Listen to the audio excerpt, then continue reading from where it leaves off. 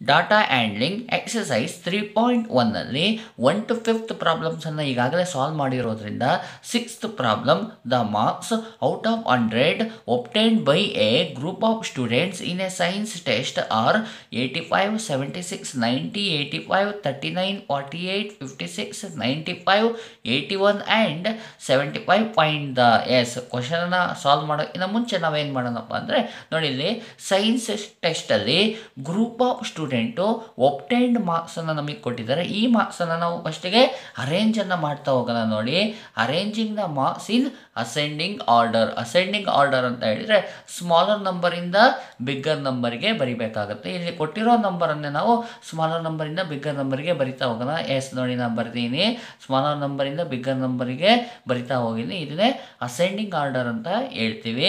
S ಏನು ಮಾಡೋಣ, first question ನೋಡಿ ಕೊಟ್ಟಿದ್ದಾರೆ. ಏನಿದೆ, highest and the lowest marks ಒಬ್ಟೈನ್ಡ್ by the students. ಅಂದರೆ ಇಲ್ಲಿ ತಗೊಂಡಿರುವಂಥ ಮಾರ್ಕ್ಸಲ್ಲಿ ಹೈಯೆಸ್ಟ್ ಮತ್ತು ಲೋಯೆಸ್ಟ್ ಮಾರ್ಕ್ಸನ್ನು ಬರಿಬೇಕಾಗಿದೆ. ಎಸ್ ನೋಡಿ, ಹೈಯೆಸ್ಟ್ ಮಾರ್ಕ್ಸ್ ಇಲ್ಲಿ ನೋಡ್ತಾ ಹೋದರೆ ನಮಗೆ ನೋಡಿ ಫೈನಲ್ ಲಾಸ್ಟ್ ಆಗಿರೋದು ಏನಾಗಿದೆ, ಹೈಯೆಸ್ಟ್ ಮಾರ್ಕ್ಸ್ ಆಗಿದೆ. ಎಷ್ಟು, 95 ಈಸ್ ದ ಹೈಯೆಸ್ಟ್ ಮಾರ್ಕ್ಸ್ ಆಯಿತು. ಅದೇ ರೀತಿ ಲೋಯೆಸ್ಟ್ ಮಾರ್ಕ್ಸ್ ಅಂದರೆ ಬಿಗಿನಿಂಗಲ್ಲೇ ಇರುತ್ತೆ ನೋಡಿ, 39 ಏನಾಗಿದೆ, ಲೋಯೆಸ್ಟ್ ಮಾರ್ಕ್ಸ್ ಆಗಿದೆ. ಹಾಗಾದರೆ ನೆಕ್ಸ್ಟ್ ಕ್ವಶನ್ ಏನಿದೆ ಅಂದರೆ ನೋಡಿ, ರೇಂಜ್ ಆಫ್ ದ ಮಾರ್ಕ್ಸ್ ಒಬ್ಟೈನ್ಡ್. ಹಾಗಾದರೆ ರೇಂಜನ್ನು ಫೈಂಡ್ ಮಾಡಬೇಕಾಗಿದೆ. ಈಗಾಗಲೇ ನಿಮಗೆ ಫಾರ್ಮುಲಾ ಗೊತ್ತಿದೆ, range is equal to highest marks minus lowest marks ಆಗಿರುತ್ತೆ. ಓಕೆ, ಹೈಯೆಸ್ಟ್ ಮಾರ್ಕ್ಸ್ ಅಂದರೆ ಇಲ್ಲೇ ಇದೆ ನೋಡಿ, 95 ಮೈನಸ್ ಲೋಯೆಸ್ಟ್ ಮಾರ್ಕ್ಸ್ ಅಂತ ಹೇಳಿದರೆ 39 ಆಯಿತು. ಸಬ್ಟ್ರಾಕ್ಷನ್ನ ಮಾಡಿದರೆ ನಮಗೆ ಆನ್ಸರ್ ಏನು ಬರುತ್ತೆ, 56. ರೇಂಜ್ ಈಸ್ ಈಕ್ವಲ್ ಟು ಅಥವಾ range of the marks ಒಬ್ಟೈನ್ಡ್ is 56 ಆಗಿರುತ್ತೆ. ಎಸ್, ಇದರಲ್ಲಿ ಥರ್ಡ್ ಕ್ವಶನ್ ನೋಡಿ, ಮೀನ್ ಮಾರ್ಕ್ಸ್ ಒಬ್ಟೈನ್ಡ್ ಬೈ ದ ಗ್ರೂಪ್ ಅಂತ ಹಾಗಾದರೆ ಮೀನ್ ಮಾರ್ಕ್ಸನ್ನು ಫೈಂಡ್ ಮಾಡಬೇಕಾಗಿದೆ. ಈಗಾಗಲೇ ಫಾರ್ಮುಲಾ ಗೊತ್ತಿದೆ, mean is equal to some of all marks divide by number of marks. ಅಂದರೆ ನಮ್ಮ ಹತ್ರ ಇರೋ ಎಲ್ಲ ಮಾರ್ಕ್ಸ್ಗಳನ್ನು ನಾವೇನು ಮಾಡಬೇಕು, ಸಮ್ ಮಾಡಬೇಕು, ಮತ್ತು ಆ ಮಾರ್ಕ್ಸ್ಗಳು ಎಷ್ಟಿದೆ ಅದರಿಂದ ನಾವು ಡಿವೈಡ್ ಮಾಡಬೇಕು, ನಂಬರ್ ಆಫ್ ಮಾರ್ಕ್ಸಿಂದ ಡಿವೈಡ್ ಮಾಡಬೇಕಾಗಿದೆ. ಎಸ್ ನೋಡಿ, ನಾನು ಬರ್ಕೊಂಡಿದ್ದೀನಿ, ಸಮ್ ಆಫ್ ದ ಮಾರ್ಕ್ಸನ್ನು ಮಾಡಿದ್ದೀನಿ.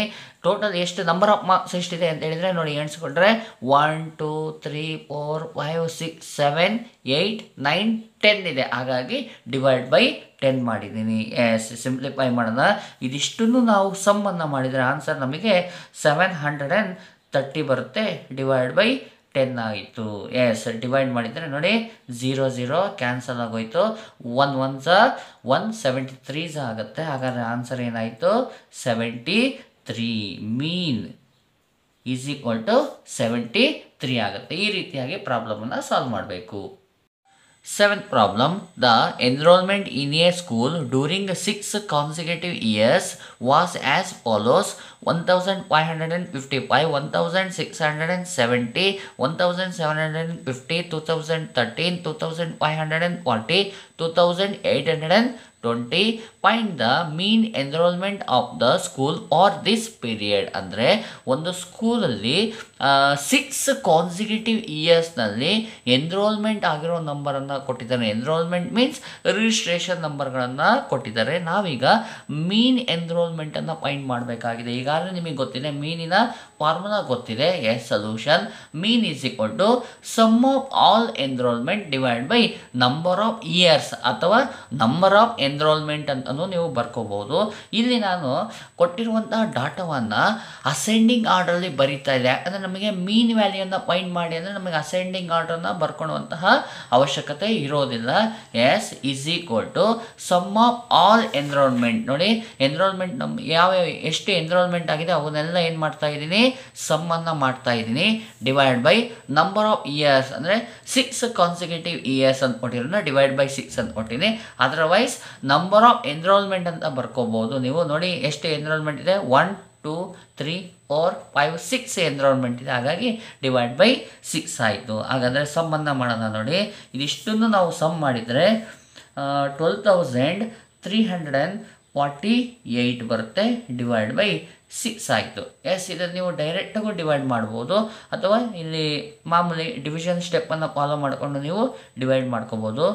6 2 12 ಆಯಿತು, 0. ನೆಕ್ಸ್ಟ್ ನಂಬರ್ 3 ನೋಡಿ 6ಇಂದ 3 ಹೋಗೋಲ್ಲ, ಹಾಗಾದರೆ ಏನು ಮಾಡ್ತೀರಿ 0ನ ಕೊಟ್ಟರೆ ನಮಗೆ ನೆಕ್ಸ್ಟ್ ನಂಬರ್ ಸಿಗುತ್ತೆ ಓರ್ ಎಸ್ 6 5 30 ಆಗುತ್ತೆ ಓರ್ ನೆಕ್ಸ್ಟ್ ನಂಬರ್ ಈಸ್ 8 ಬಂತು 6 8 48 ಆಯಿತು ಎಸ್. ಹಾಗಾದರೆ ನೀವು ಡಿವೈಡ್ ಮಾಡಿದರೆ 6 1 6 2058 ಆಗುತ್ತೆ. ಹಾಗಾದರೆ 2058 ಈಸ್ ದ ಮೀನ್ ಎನ್ರೋಲ್ಮೆಂಟ್ ಆಗಿರುತ್ತೆ. ಈ ರೀತಿಯಾಗಿ ನೀವು 7th ಪ್ರಾಬ್ಲಮ್ನ ಸಾಲ್ವ್ ಮಾಡಿಕೊಡಿ. 8th problem, the rainfall in millimeter in a city on 7 days of a certain week was recorded as follows. ಅಂದರೆ 7 ಡೇಸಲ್ಲಿ ರೆಕಾರ್ಡ್ ಆಗಿರುವಂಥ ರೈನ್ಫಾಲನ್ನು ಕೊಟ್ಟಿದ್ದಾರೆ. First question, find the range of the rainfall in the above data. ಹಾಗಾದರೆ ರೇಂಜನ್ನು find ಮಾಡೋಕ್ಕೆ ಹೇಳಿರೋದ್ರಿಂದ ನಾವೇನು ಮಾಡೋಣ, ಫಸ್ಟ್ಗೆ ಅರೇಂಜನ್ನು ಮಾಡ್ಕೊಳ್ಳೋಣ. Arranging the rainfall in ascending order. Ascending ಆರ್ಡರಲ್ಲಿ ಬರಿತಾ ಹೋಗೋದು ನೋಡಿ. ಸ್ಮಾಲೆಸ್ಟ್ ನಂಬರಿಂದ ಶುರು ಮಾಡಿದರೆ 0.0 ಇಸ್ ದ ಸ್ಮಾಲೆಸ್ಟ್ ನಂಬರ್. ಹೀಗೆ ಬರಿತಾ ಹೋದರೆ ಫೈನಲ್ ಆಗಿ ಬಿಗ್ಗೆಸ್ಟ್ ನಂಬರ್ ಬರುತ್ತೆ. ಎಷ್ಟು 20.5.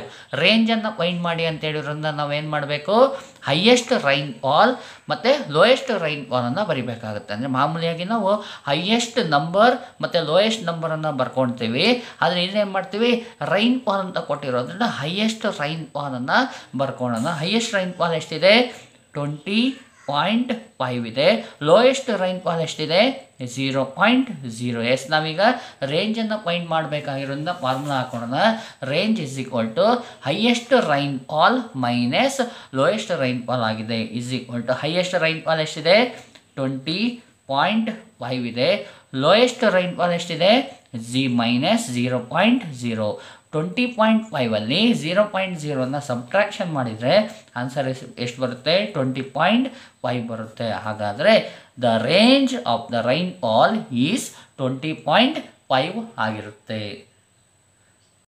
Second one, find the mean rainfall for the weak ಅಂತ ಹೇಳಿದ್ದಾರೆ. ಮೀನನ್ನು ಫೈಂಡ್ ಮಾಡಿ ಅಂತ ಹೇಳಿದ್ರೆ ಮೀನಿಗೆ ಫಾರ್ಮುಲಾ ಗೊತ್ತಿದೆ.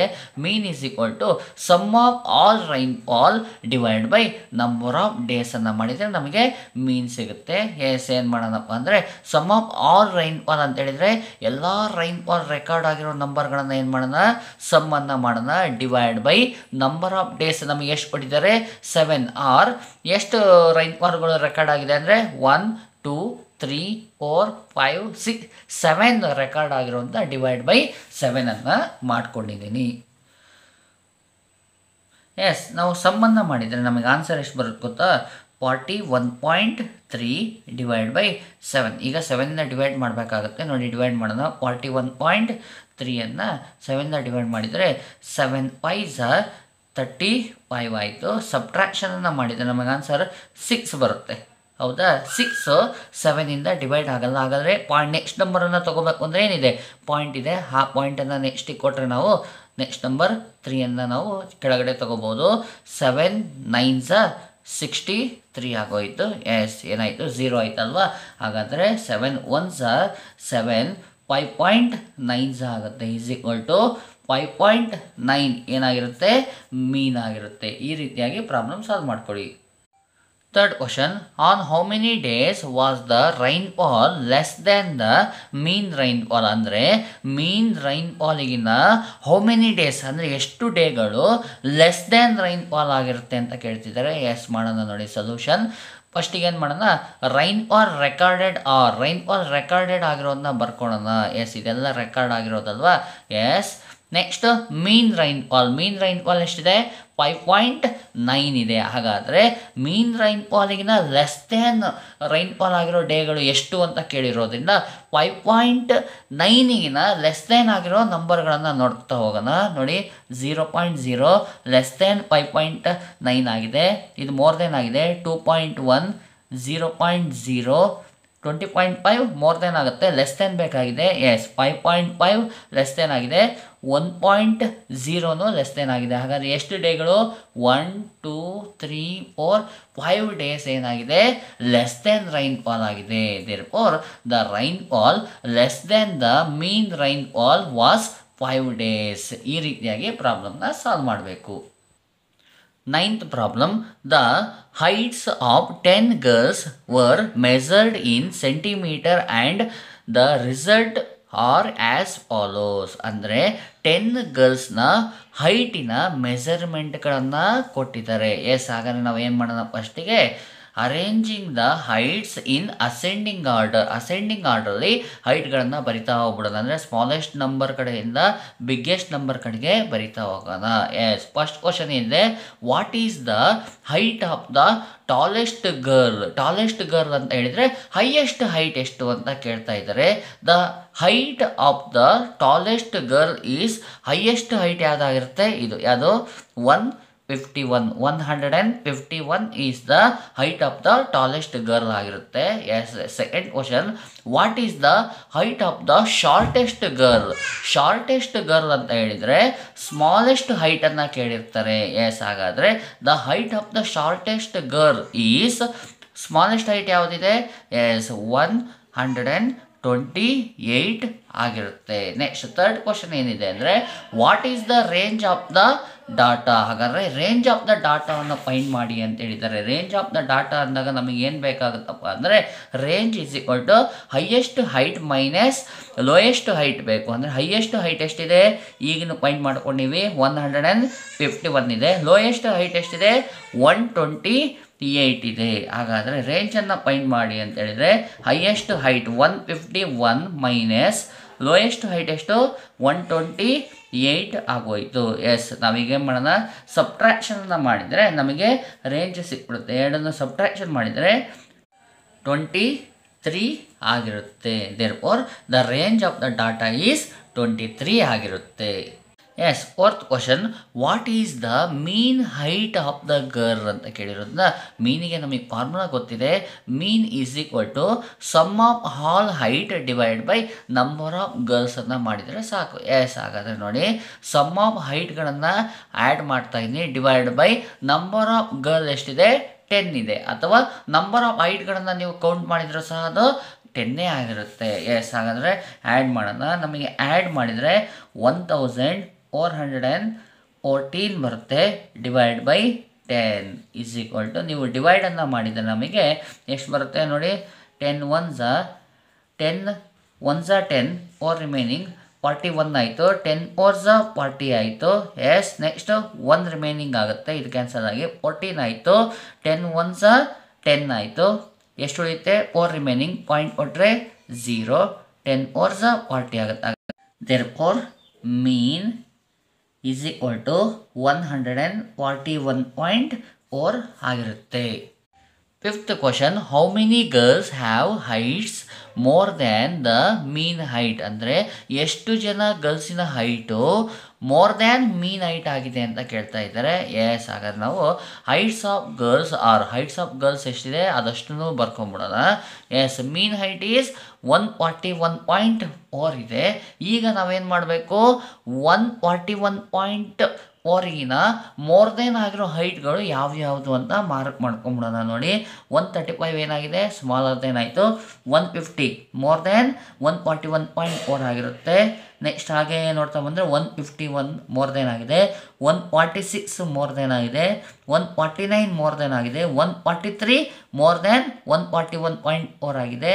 ನೆಕ್ಸ್ಟ್ 141 ಇದೆ, ಆದರೆ ಇದು 141.4 ಆಗಿರೋದ್ರಿಂದ ಇದು ಬರೋಲ್ಲ. ಹಾಗಾದರೆ ಎಷ್ಟು ಹೈಟ್ಗಳಿದೆ ನೋಡಿ, 1 2 3 4 5. ಹಾಗಾದರೆ 5 girls have heights more than the mean height ಆಗಿರುತ್ತೆ. ಈ ರೀತಿಯಾಗಿ ಪ್ರಾಬ್ಲಮ್ಗಳನ್ನು ಸಾಲ್ವ್ ಮಾಡ್ಕೊಳ್ಳಿ.